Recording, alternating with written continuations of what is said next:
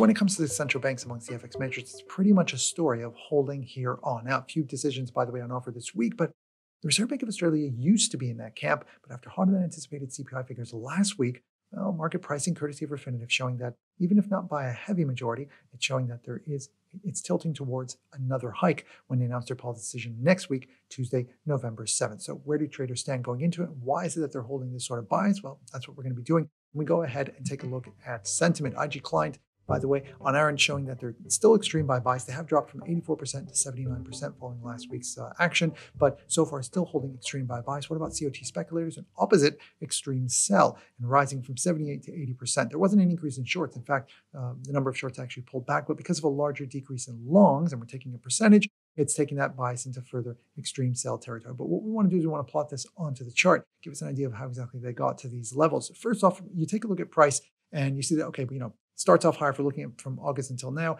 and it is a bit lower, mostly range-bound action with an average that's been, well, let's call it averaging lower. So I like to classify the technical overview usually as a bear average. Doesn't mean it's going to keep going lower, but that's where we want to take a snapshot and we want to take a look and see exactly where it stands. Bear average, especially when you've got the technical indicators for trending, such as ADX, not showing a propensity to trend. It's going to be difficult to do that in the current environment, but essentially a sort of bear average situation, but mostly consolidatory action, a bit blurred between the two of them. And we want to take a look at sentiment and plot this on here. And you can see that it's been a story throughout this period, starting with COT speculators. The dotted line is taken from the left axis as percent long. So if you see it, for example, at 32%, that means that they're 32% long, which is a minority. That means they're 68% short. 50-50 line. So whenever the dotted line is below, it means that they are majority sell. Whenever it's above, that means they're majority buy. Let's go ahead and start with COT speculators, green dotted line. You can see that for the most part, heavy, and then afterwards to extreme sell territory. So really not wanting to get close to moderate sell, nowhere near the middle, and nowhere near majority buy territory, obviously. What about when it comes to IG client sentiment? Usually, especially when it comes to an FX pair, whenever you have action that's range bound like this, you're expecting the blue dotted line to be very close to the red line and shifting back and forth as they range trade this action. But what's happening is that they have been range trading it, but within a very, very a narrower range up over here in this section over here, which is from heavy buy to extreme buy territory. So constantly going extreme buy, falling back out to heavy buy. This was the closest when prices recovered up to here, going to heavy buy, and then back to extreme buy again. So why is that the case? To do this, we are going to have to zoom out to the weekly time frame. So let's go ahead and pull up a weekly chart. Now, before I bring up plot sentiment onto it, you can see that prices were generally averaging back towards a range over here, around 67-ish.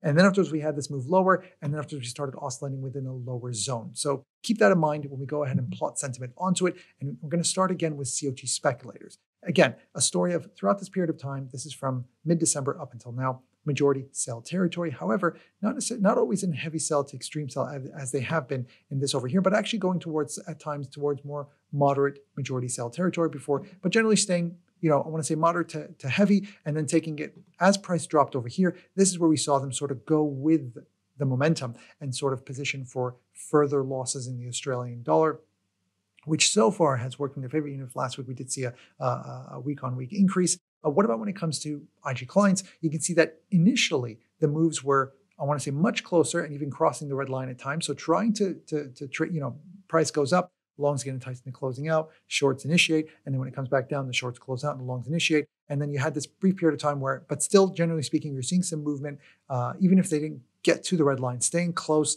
And then afterwards, you have this move right over here. Now, this move wasn't captured on the daily time frame because the daily time frame is from August from here onwards. So you'd have to zoom out to the weekly to capture this event right over here. But you see where price starts to go down, and that's where you see the move all the way up to extreme buy territory. And then afterwards, trying to average the way out at these lower levels right over here. I'm going to go ahead and pull up IG's trading platform. This is the Australian dollar. This is the daily time frame. I have included DMI as well as ADX in the bottom there. You can see ADX not in trending territory, hence the difficulty of labeling this a bear trend, even if it is a stalling one. But I want to go ahead and zoom out, and I want to start moving back, work back over here to get a better idea of what's been happening. And it's generally in a story. I've put the Bollinger Bands here. Generally been a story of Bollinger Bands, if not holding, at the very least, generally respected. Eventually, price coming back down. It did breach the bands would widen a bit, but then coming back, went up to here, came back, every time, and the bands. And here is where we saw sort of where it went up, went down, longs